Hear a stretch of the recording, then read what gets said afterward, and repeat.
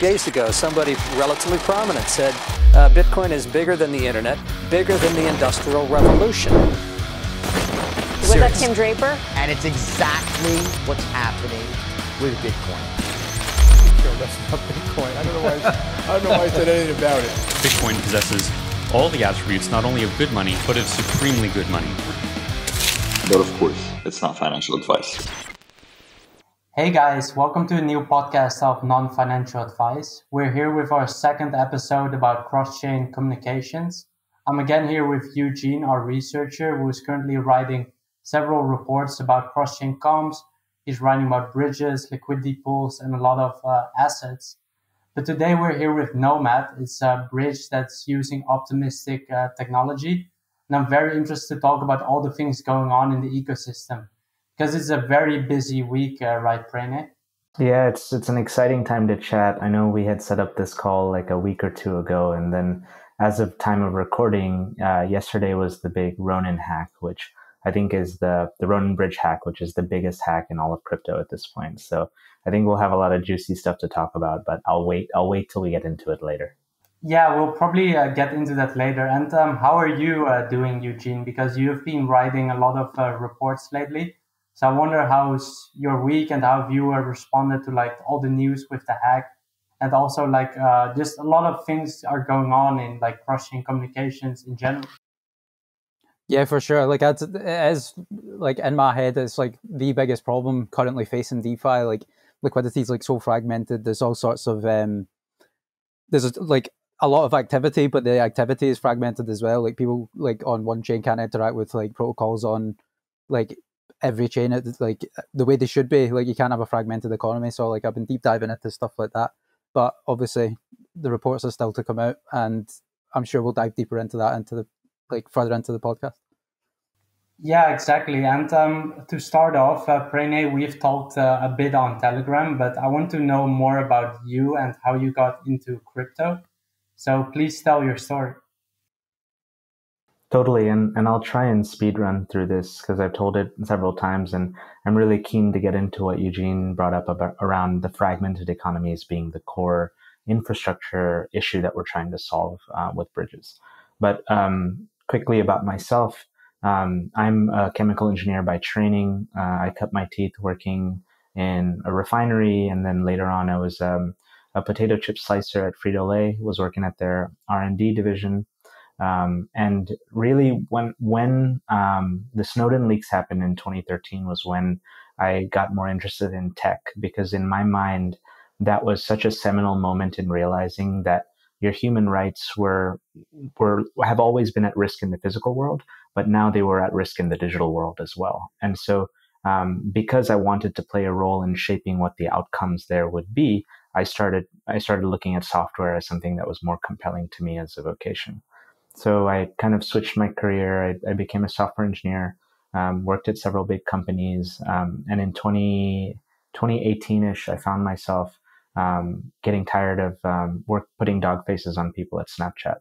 I was on the geofilters team, and I was spending most of my days figuring out how to sell geofilters to big companies so that they could then like advertise on people's faces. Because there's like this saying, like, so the most important real estate is somebody's forehead, right? So it just felt like a very depressing view of the world. And so I left that and I started figuring out, like, what do I do here? And that's when I kind of fell into the crypto rabbit hole. I was helping a friend organize a conference and started meeting some brilliant people in this space. And one thing that really clicked with me was this idea of ZK snarks. I watched Isaac Meckler, who's the CTO of Coda at the time, but Mina Protocol now. I watched a great presentation by him on zero-knowledge proofs and snarks back then. And it blew my mind that there was this new primitive that could encompass not only data, but computation in the form of like a proof or a digest, if you want to look at it that way. And so I reached out to the team. That was my first entry point into crypto. I worked at Mina for about a year, doing DevRel there, and then joined Cello after that. Worked for 2 years at Cello as a product manager, working on various protocol level teams, including the blockchain team, cryptography, and the bridges team. And that's when I really started getting more invested in the multi-chain future and working on bridges. And so since then, I've left Celo and founded Nomad last year. And with Nomad, we're trying to build a security-first cross-chain solution that can be deployed now. Because, I mean, touching back on the contemporary issue of the day, the three largest hacks in crypto have been bridge hacks now. And so it is very important that we figure out how to make these things secure when the market need for them has arrived. We cannot wait for header relays to be deployed everywhere because it takes time and a lot of engineering work. But we need something in the interim, and I'm hopeful that Nomad can play a role there. Yeah, and I wondered, like, are there some things you have learned at Celo when working on bridges and blockchains in general that you still use at Nomad, like some of the, maybe their ethos or their way of how they look at bridges?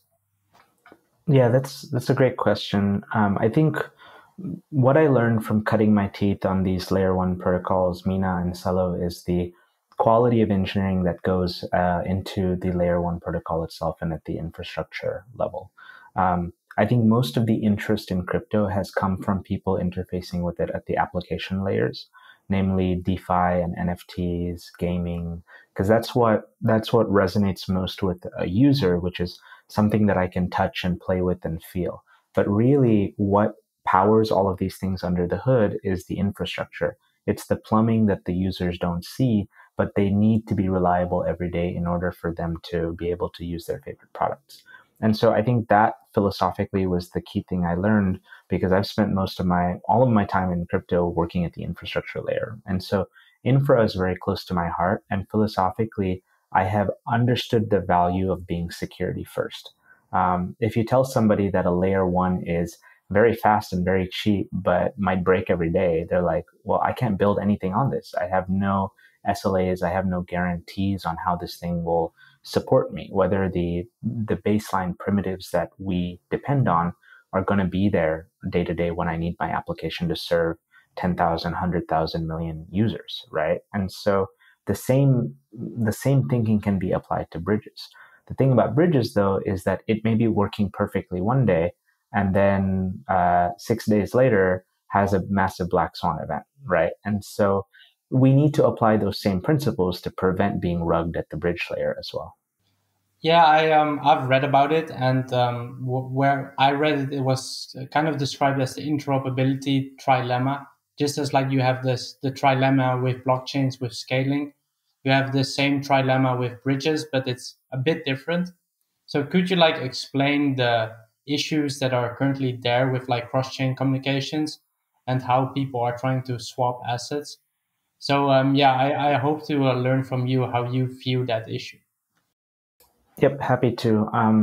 So I think there are several trilemmas. There's different, depending on how you're looking at it, there's different ways to think about the trade-off space between the things that people are building, right? And so the one that I think is useful to talk about is we work closely, very closely with a team called Connext that is building like a liquidity network and bridging layer that allows people to bridge assets very quickly and securely between chains. They are a natural complement to Nomad, and we can touch more on why later. But Connext's founder, Arjun, has written a really great article touching on the interoperability trilemma, where he calls out three main parameters against which bridges interoperability solutions can be weighed against, which are trustlessness, generalizability, and extensibility. Sorry, I'm like stumbling on my words because there are too many syllables there. But really what this means is if a bridge is trustless, it means like do you have to trust somebody? Do you have to have faith in one or several counterparties in order to be able to use this thing? Generalizable means can it send arbitrary state from one chain to the other? Can you make a state update on chain A and send it to the other? Then extensible simply means how easy is this thing to deploy everywhere, right? Because we need to connect all of these chains. Can we do it quickly, and can we do it now in a safe way? And so at each of these edges, there exists a different solution. You can choose two out of the three and you end up at a different solution. So something that is generalizable and trustless is what I touched upon earlier, header relays like IBC. The key property that they lack, though, is extensibility, meaning it's very hard to take like one version of it and then deploy it everywhere. You can see this is the case with Cosmos because the entire Cosmos ecosystem had to be built around IBC. If you don't use a Cosmos SDK to build your chain, if you have a different consensus mechanism, if you're not using Go, all of the tools don't work right out of the box, right? And so each of these edges has a different trade-off. I can go through all of them if we want to, but really what we're solving for is a bridge that is trust minimized, meaning that you can use it without having to rely on certain counterparties, that can send generalized messages, meaning you can build an app that says GM from one chain to the other and not just be focused on token bridging. And then last is extensible. It can be deployed everywhere and quickly. That's kind of the holy grail. And with Nomad, I'm not going to say like we solved this whole thing. Like I think trade-offs are invariants that you're really pushing against each of these things and seeing where in that like trilemma do you want to play. But I strongly believe in the idea of the Pareto principle, which is that getting to 80% competence in something is quite easy. Getting the remaining 20% gives you diminishing returns. And so what Nomad has done is it says, hey, we're not going to try and be 100% at each of these 3 parameters, and nobody will be, even if they're promising you that. But what we can do is we can get to 100% on one and maybe 80% on the others, right? And there's a great value in that because most of the time you're operating in a space where you don't need the full 100%. And so when I think about Nomad, I think about a trust minimized system that doesn't reach the security, full trustlessness of an IBC, but does so well enough most of the time. And in the situations it doesn't, you have a fallback mechanism to protect yourself. Yeah, I mean, Eugene and I kind of talked about this with blockchains where a Bitcoiner will tell you Ethereum is not secure enough, and a Ethereum user will tell you Solana is not secure enough. But at the end of the day, people will decide what they will use, even if it's not 100% on each side of the trilemma. They will find something that's a bit in the middle or reaches a certain amount that's usable and secure enough, like we've seen with Ethereum. People are fine with using it, although a Bitcoiner might tell you, yeah, it has not really solved the issue. Like it's still too centralized. And I mean, that's the reason we have got so many chains now, because like some chains are good for some things and other chains are not good at some, like for some applications. So I fully believe in the like sort of multi-chain thesis that there's no one size fits all like solution for like blockchain application. So all these chains are necessary, and it's the linking of them that we're sort of falling short on at the moment in sort of the crypto space and the sort of blockchain interoperability dilemma, basically. Yeah, and Eugene, do you also think that maybe with bridges, there's also not like one optimal solution? So maybe like we talked to TorSwap and like about TorChain in the last episode, and they had like a completely different way of doing it than Nomad has. But maybe those two ways can coexist and like help each other in certain areas. Like we'll soon dive in how Nomad does it, but I think that's kind of my thesis, that we're not going to have one solution, but one solution will work better at some things than the other. So they're going to both exist in different places.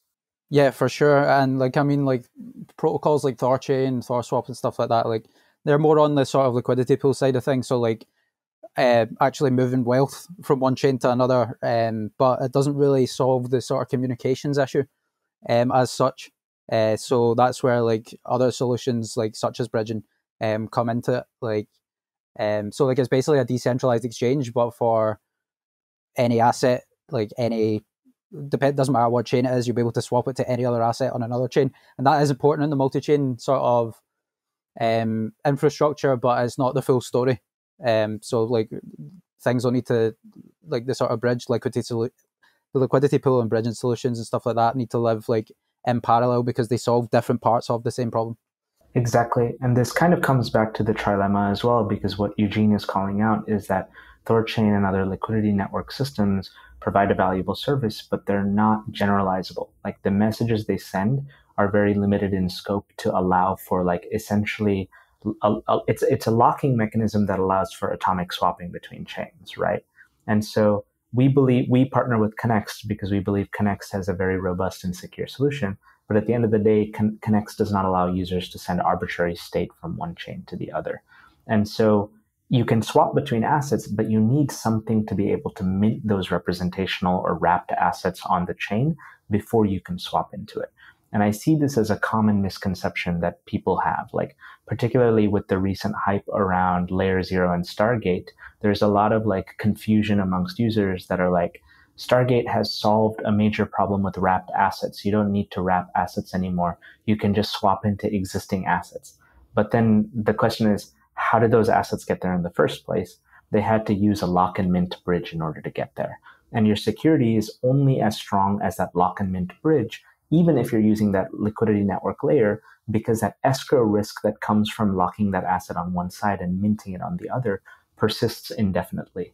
And so if you have a hack like we saw yesterday, and that escrow function basically gets corrupted, then it doesn't matter if you swapped into it on the other chain. You've basically traded for worthless paper. And so we really need to distinguish between what I call settlement layer bridges, which do the locking and minting and then the burning and unlocking the other way, and liquidity networks, which allow a user to bridge liquidity, but do not actually create new synthetic or wrapped assets on the other side. And I think certain projects take advantage of this confusion to make themselves seem more secure, but really these are two parts of the same solution, which hopefully we can touch on later, but Nomad and Connext are kind of creating a modular approach where you can use both of these in concert. Yeah, I think it would be good to like dive deeper into Nomad itself now and like find out what you're doing, because like if we go to your Twitter, you say we believe bridging is optimistic, and that's referring to like optimistic systems. So I would like to learn more about that and how like Nomad differentiates itself from other known bridges like Wormhole and the ones we just mentioned. Totally. So if we put aside Nomad for a second and look at all of the other options for this settlement layer bridge that I just described, you'll largely see that there are two categories. And a lot of this is covered in the article that Arjun wrote, and hopefully we can link that in the show notes so that people can read it for reference later. But in the settlement layer bridges, there's largely two main verification models. There's native verification and external verification. Native verification is what IBC and other header relay-based systems do, which is that when I'm sending a message from chain A to chain B, I will have on chain B itself, I will have a light client contract for chain A that keeps the entire state of chain A fresh. And then anytime we submit a message on chain A, you can verify it trustlessly against the light client that is already deployed on chain B. This doesn't introduce any external party that needs to verify the messages because the validators of the underlying chains do all the work. The validators on chain A have to be honest in order for the light client state to be valid, and then vice versa going the other direction. And so this is the best way to do bridging between two different validator sets. But as mentioned earlier, it's not very extensible, meaning it's hard to build these systems in an efficient manner. They're hard to deploy. And on expensive chains like Ethereum, it can cost a lot to maintain the state on that light client, which is why we haven't seen the system work very well in certain pathways. They work well in certain environments like Cosmos, but outside of that, they don't do super well and are hard to scale. The other category is external verification, which means instead of verifying a message against a light client, you are basically relying on some set of people in the real world to say, okay, I saw Pranay deposit 1,000 USDC on Ethereum. Let's now mint this to Eugene on Polygon, right? And so the most naive way of doing this is to rely on one person, is to say, I'll just trust Stan to do it. Stan organized this call. He's a good dude. I would be like one validator saying, I trust Eugene and Pranay without having anyone else looking if what I'm saying is true. Exactly. But if somebody bribes you, Stan, now you can take my 1,000 USDC and say, you know what, Pranay actually didn't send it to Eugene. He sent it to me. He was planning to send it to me all along. And so that system doesn't work super well because, again, we lose the trustless property in that trilemma. What most systems have done, a lot of the validator-based constructions and multi-sig constructions out there, is they just throw more people at this problem. They say, instead of just having Stan, we'll clone 100 Stans, and as long as 67 of them, do the right thing, then we're okay. This is, to give you like an idea, this is what the Ronin bridge did, right? Because they had multiple validators, but at the end of the day, you saw that they all got, or at least enough of them were compromised for the hack to happen. So although there were more, it wasn't enough. And it was also, a lot of them were owned by the same person as well. So it would be like me living together with those stands in one house. So we could all work together anyway. That's the big risk, that Stan 1 through 100 all know each other and they can collude, right? So throwing more parties at the problem kind of is, it is a valid approach if you really believe that these parties will never find a way to collude, and also that the system that they're running doesn't have one vulnerability that can hit all of them. So even if the 100 Stans mean well, if you're all like using the same process and the process itself gets corrupted, then the system is at risk. So what that brings us to is, it brings us to why, what is Nomad's design philosophy, which is, instead of relying on 100 Stans and waiting for more people and throwing more bodies at the problem, we say, Stan, you know what? You're most likely a really good guy. We trust you. But what we're going to do, we're just going to rely on you. We're going to rely on one Stan. But what we're going to do is we're going to wait 30 minutes and put whatever you do in public visibility so that anybody in the world that is watching off-chain can submit a fraud proof, somehow say, hey, Stan this time is actually not doing the right thing. We need to stop him.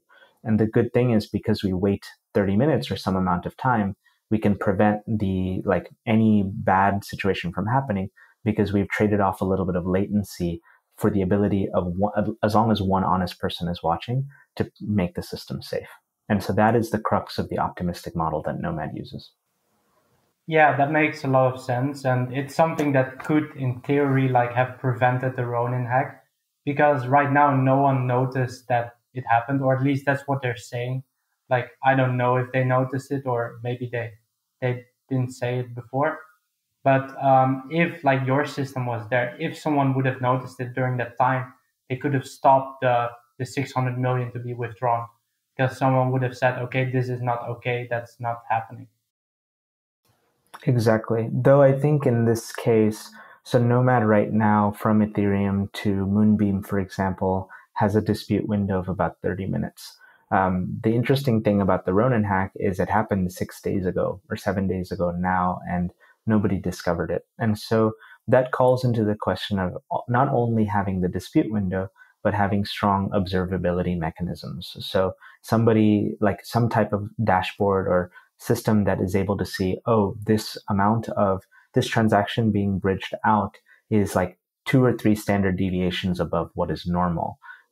Either flag this with some human being if it's a custodial system, or have a built-in circuit breaker or some type of thing that can leverage a Nomad style dispute window. And so this calls upon the lacking of just the maturity in the space to have observability. But certainly your point is valid, which is that without some type of latency window, that message automatically gets propagated and confirmed on the destination chain, and shit hits the fan, so to speak. Yeah, what are your thoughts on this, Eugene? Because you've probably read tons of white papers of different solutions, and I wonder what your view is on the one of Nomad. Yeah, for me, it's it's kind of a case of the accountability of the transactions. It's the optimistic solution, sort of ideals, you can confirm, get it doesn't have to be a trusted third party. It's sort of a any other party, to sort of scrutinize any goings on behind the scenes, and put a stop to any bad actors before they can act, kind of thing. And I just think it's it's a perfect fit for bridging, to be honest. And I definitely think it's a good way of going about it in terms of trying to improve the security of bridging, which, as we've seen, is severely lacking, like not only recently, but like with the wormhole hack and stuff like that.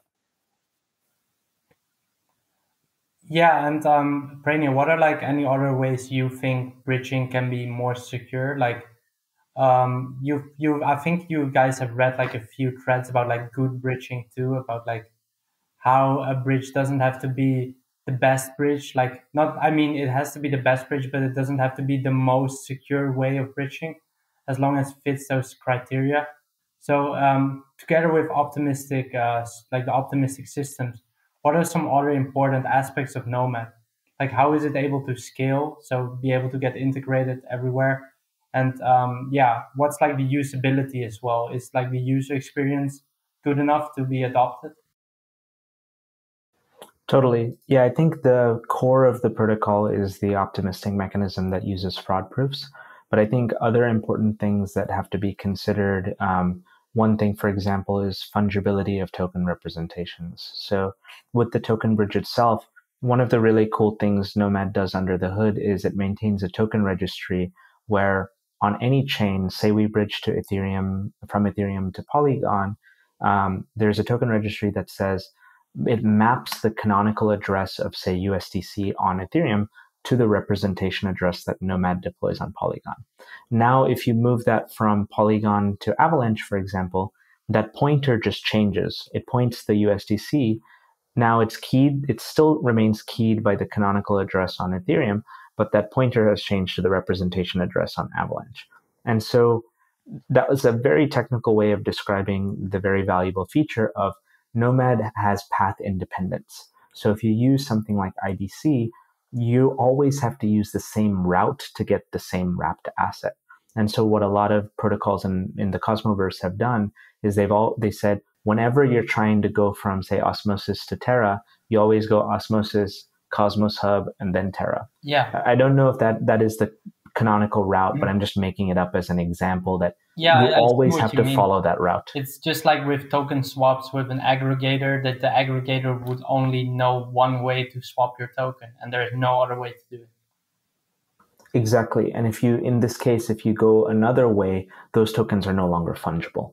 And so one of the cool features and design choices Nomad makes is, regardless of what route you take, the tokens are fungible. So you can go directly from Ethereum to Avalanche or from Ethereum to Polygon to Avalanche, and the USDC that shows up will be fungible with any other route that you've taken.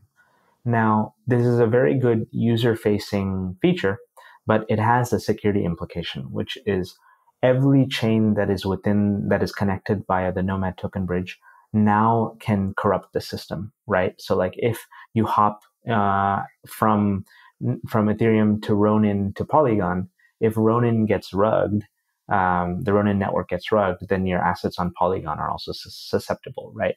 So I want to be very clear that like every design decision that we make has trade-offs. It's not like we get this for free and that the IBC designers just made a mistake.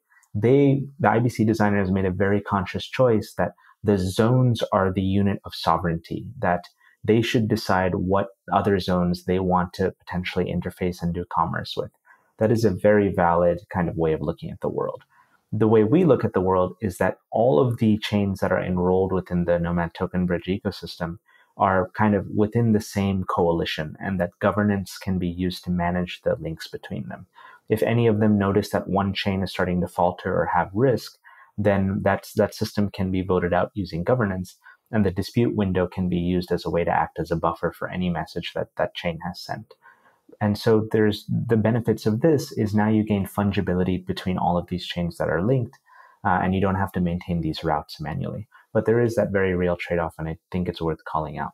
Yeah, it's very good that you mentioned it. Like a lot of people often do mention the pros, but in a podcast, they kind of leave out the cons of some of their decisions.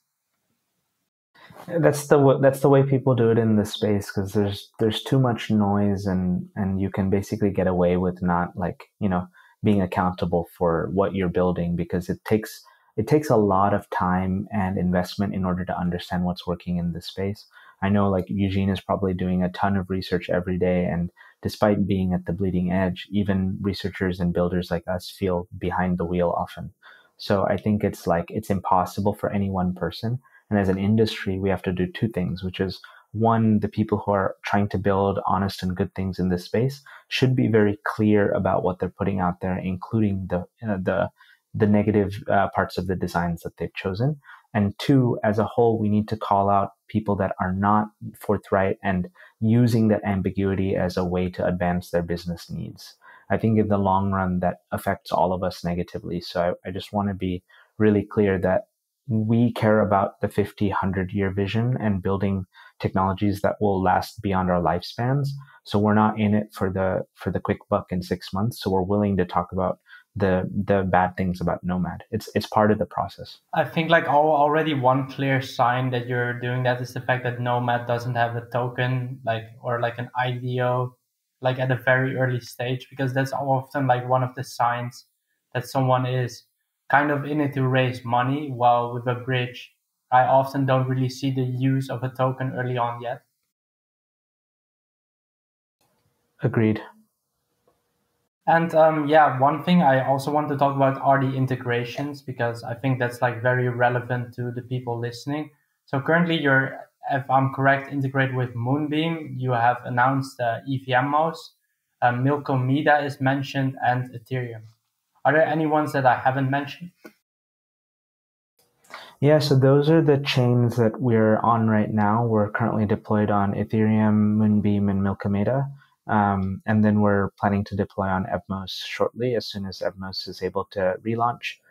We've chosen these to work with these chains because we believe in the teams. Like a lot of our philosophy is we want to work with projects where people are also building for that 50, 100-year vision. And I feel that when I talk to the Moonbeam team, Milkomeda and Evmos teams as well, we have several other teams we're working with, and we also want to roll out to a lot of the chains that have a lot of liquidity and developer interest.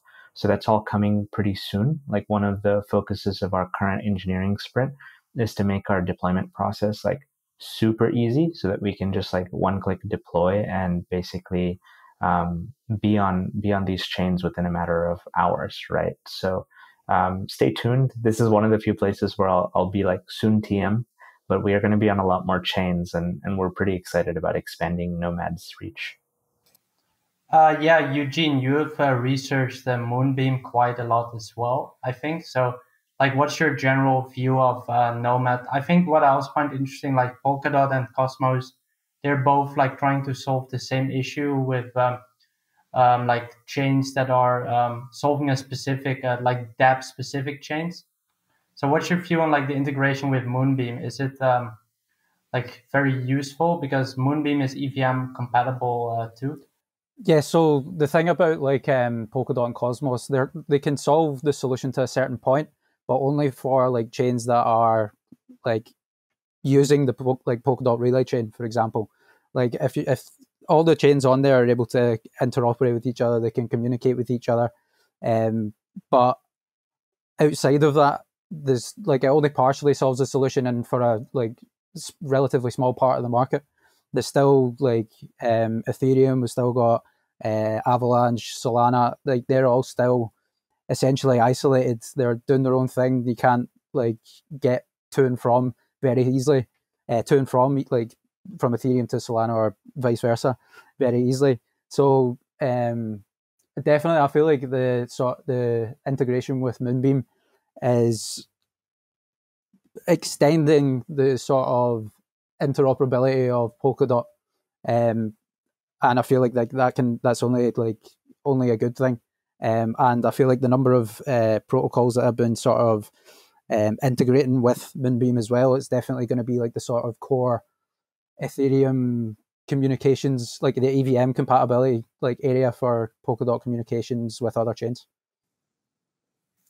Yeah, that's very exciting. And I think that's where like Nomad will come into play, because we're going to see, I think SushiSwap was on like Moonriver. So we're going to see these Ethereum protocols launch on Moonbeam as well.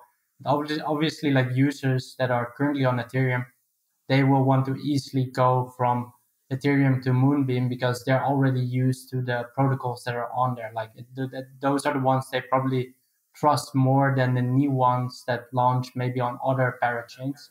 Yeah. So I definitely think a lot of liquidity will go there, because it's kind of like with Polygon. We have seen it too with Polygon. People trusted it because it was kind of connected with the Ethereum ethos, and similar to Moonbeam, a lot of protocols from Ethereum launched on Polygon as well. Yeah. So yeah, it's definitely important that there's a good way of bridging, because that was an issue for Polygon for a long time too. At the start of 2021, it was very hard to bridge to that. Yeah, and I mean, like, if we're going to onboard, like in terms of adoption, if we're going to onboard like millions, hundreds of millions of people, the user experience needs to be as easy as it is in TradFi.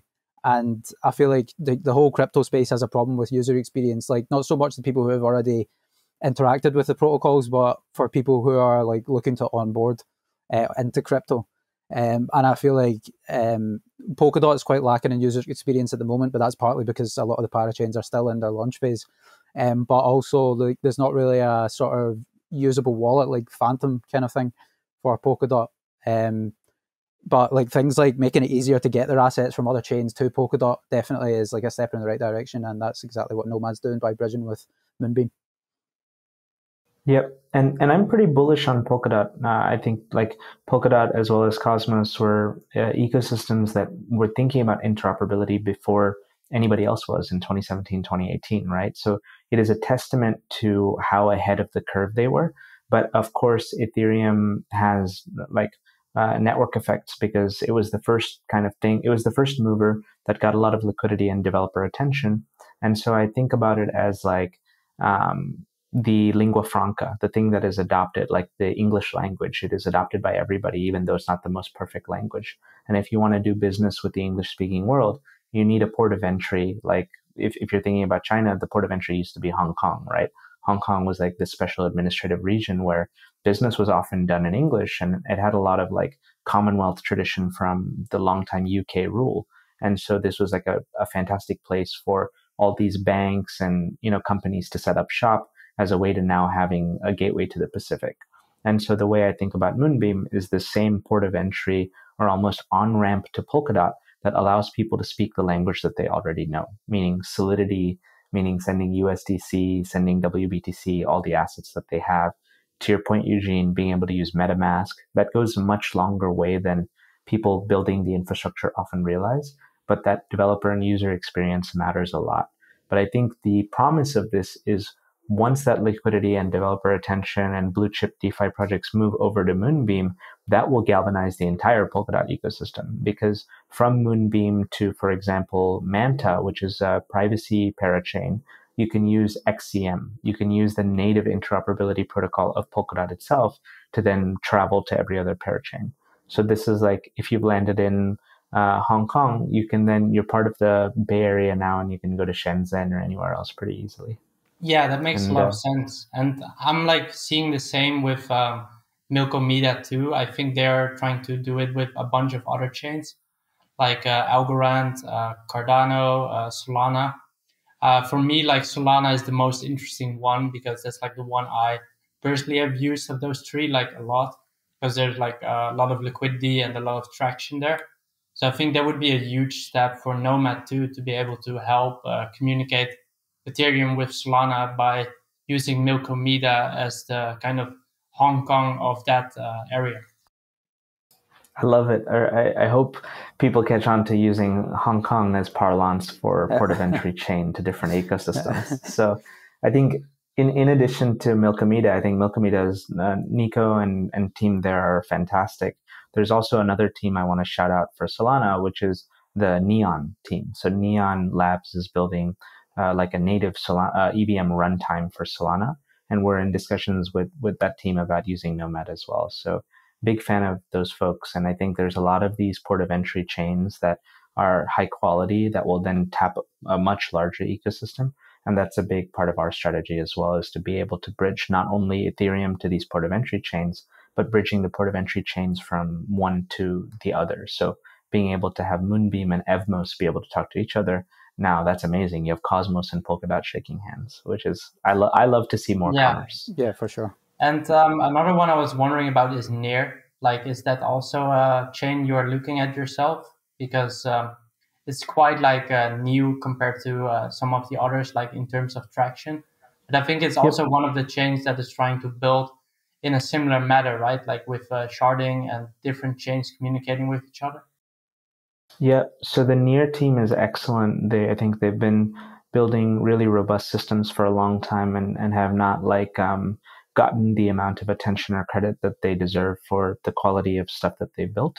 I think one of the promising projects on Near is Aurora. Aurora is similar to Neon in this idea that it is an EVM layer that allows you to talk directly with Near. And so we are excited about working with them as well and adding Nomad when the time comes. But I think one of the challenges is Near already has an excellent bridge called the Rainbow Bridge. And so part of what we would need to figure out is how do we deal with the liquidity fragmentation issue that comes from having multiple bridges? So if we can get past that threshold, then it's a no-brainer in my mind to work with that amazing ecosystem. Yeah, it makes also way more sense to first look at places where the issue is not solved perfectly yet than try competing with someone who is doing their job, you know? Exactly. So yeah, Eugene, do you have any comments on like the integrations, or do you think that's it? Yeah, I mean, like obviously, like we're all aware of the problem. The problem is sort of liquidity fragmentation and lack of communications between chains. So the more chains the more sort of chains and protocols that can communicate with each other, it's like it can only be a good thing. Like I can often compare it to like in the sort of traditional finance world, like where we're at right now is like each not only each sector but each town can't communicate with each other, kind of thing. So like there's no unified. It doesn't have to be a unified process, but there has to be like sort of unified liquidity for it to be a fully functioning economy. And so so the more chains that are like able to like not only chains but protocols that are able to communicate with each other, it can only be a good thing for the sort of development and adoption of crypto as a whole. Yeah, and also like we're totally going to see more chains launch, you know, like it's not going to stop at the ones we have now. Every day there are probably people maybe from Web2 or people who are already in crypto thinking of another type of layer one or another way to have a blockchain. So things like Nomad will probably also keep on having to integrate new parts of the industry. So that's also going to be like a very exciting job, I think, for bridges to keep innovating and keeping up with the trends. Where are people going? Where do they want to trade? And making sure those connections are there for them. Exactly. And I think this is where the property of like being extensible matters, because if it takes a long time to deploy somewhere, then people want to go to these places and they will find a way.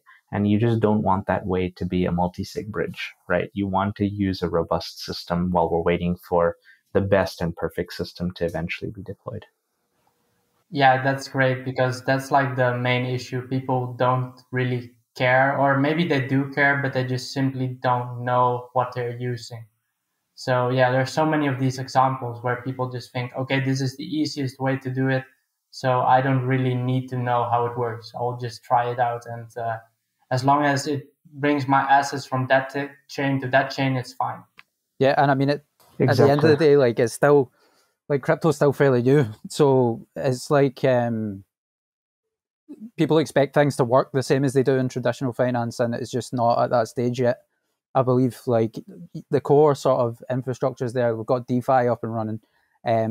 Like I genuinely think like one of the final missing pieces is like over and above user experience is like the communications between existing economies, because like we've got these productive chains, but like the sort of the roadblock between like now and becoming more productive is the lack of liquidity on a certain chain because they can't access any liquidity on other chains, for example.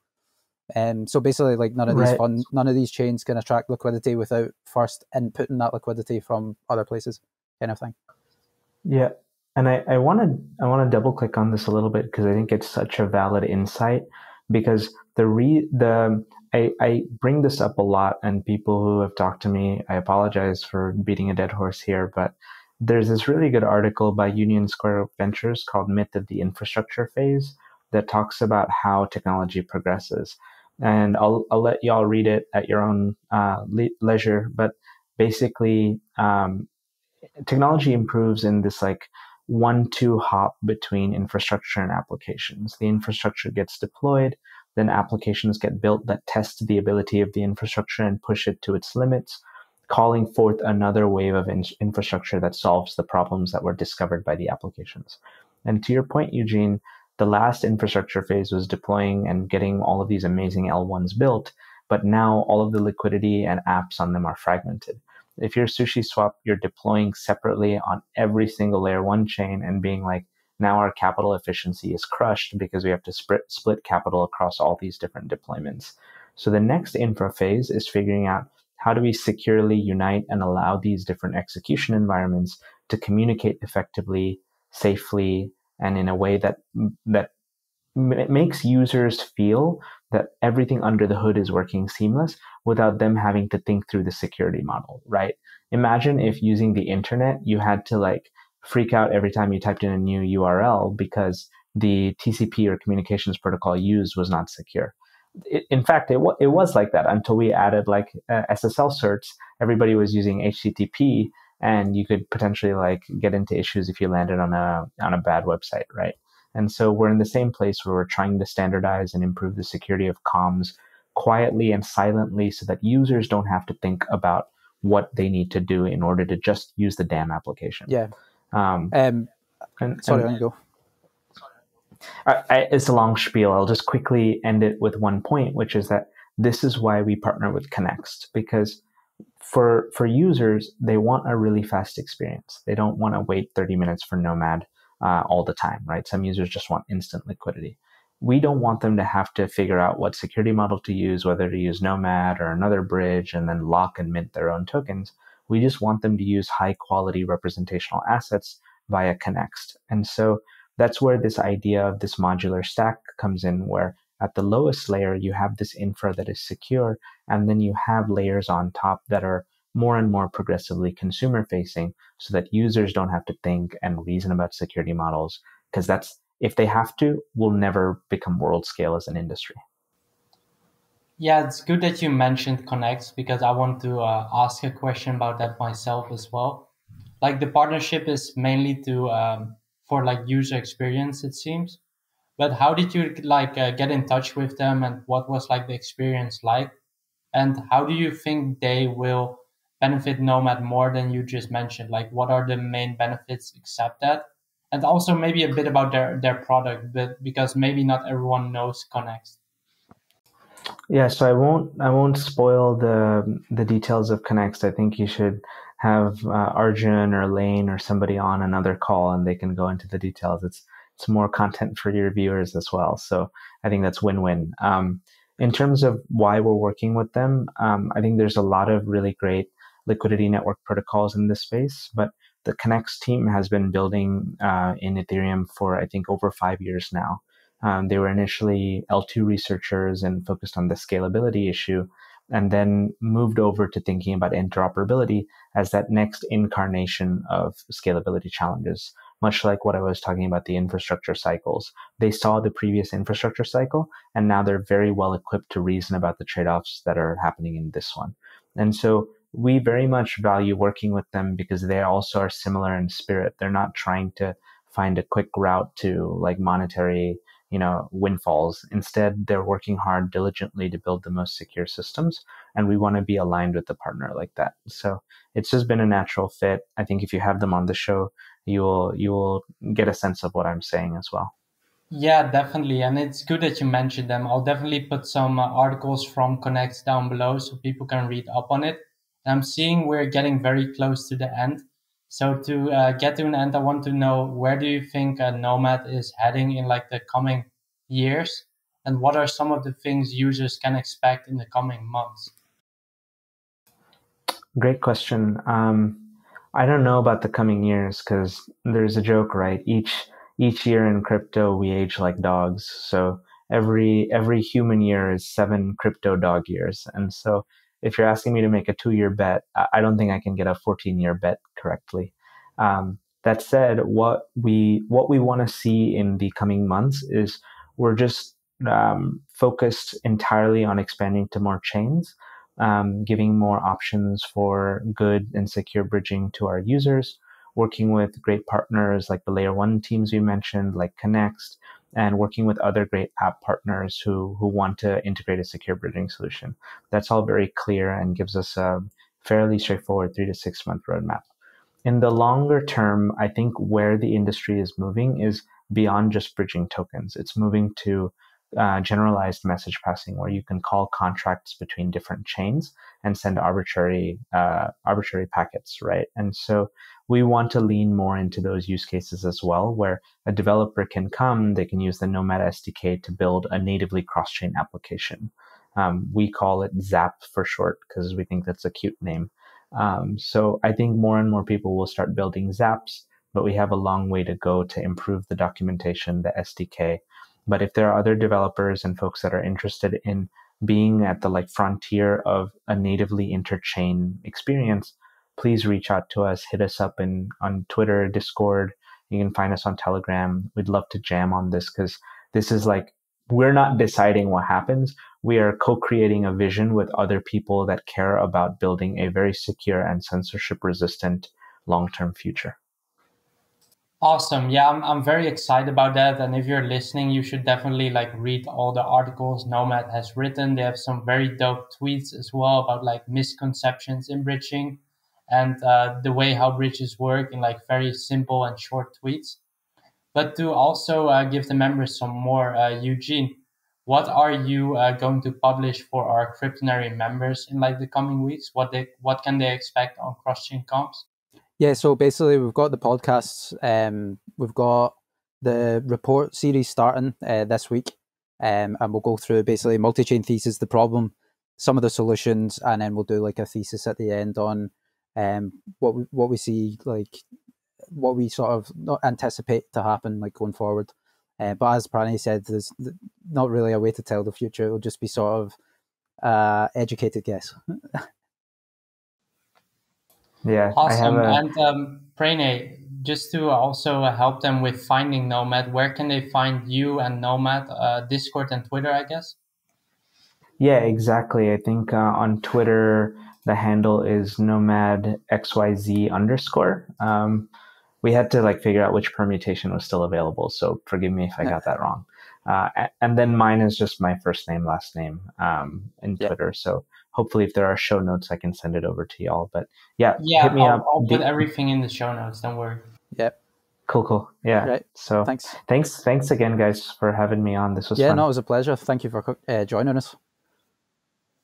Yeah, I learned a lot about Nomad and cross-chain comms in general. And I think it was also really helpful for our thesis, as Cryptonary, because you know a lot about the topic, and it's always nice to pick people's brains that are very focused on one sector, because we are going from one sector to another, but you basically keep focusing on this specific problem.